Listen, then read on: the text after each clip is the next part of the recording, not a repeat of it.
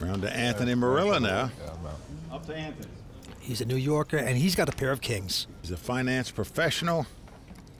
Went to Auburn undergrad, to Syracuse Law School. Got 2 kings here and is going to raise the pot. $225,000 to go.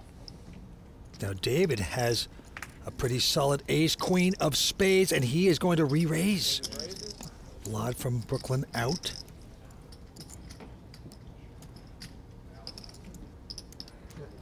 Oh, and look at this. Marilla just calls. Does not re-raise with the 2 kings. A bit surprising to me. Here is the flop. It's a 7-6-5. Safe for the kings. Well, he checks him. David checks right behind him, and now a queen comes off. This could spell trouble for David. He now has top pair with top kicker.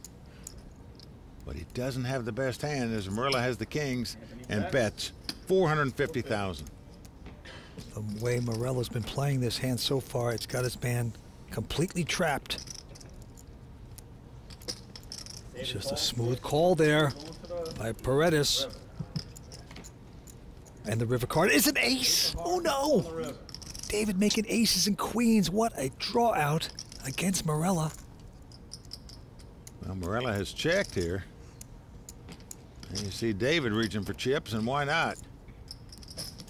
Doesn't realize how lucky he is.